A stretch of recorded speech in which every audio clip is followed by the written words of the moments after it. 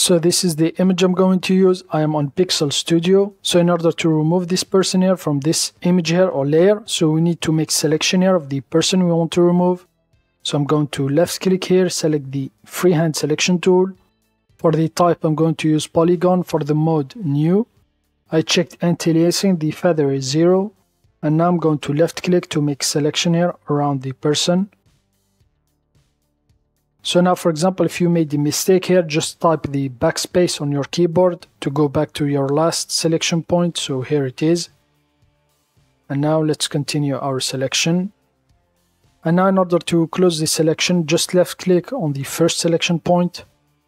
So here it is. Here's our selection. So now I'm going to duplicate my layer first. So right click, duplicate, so you can see the before and after. And now go to Pixel and then select in Paint. So here it is. Now let's remove the selection. Go to Pixel, Selection, and then deselect. So now we still have some issues here. We can remove them with the other tools here. So for example, you can use the Clone tool, Clone Brush tool, or the In Paint, Healing, or Patch tool. I'm going to select the In Painting Brush tool. So here are settings I'm using, and now I'm just going to paint over the areas I want to remove. So like this.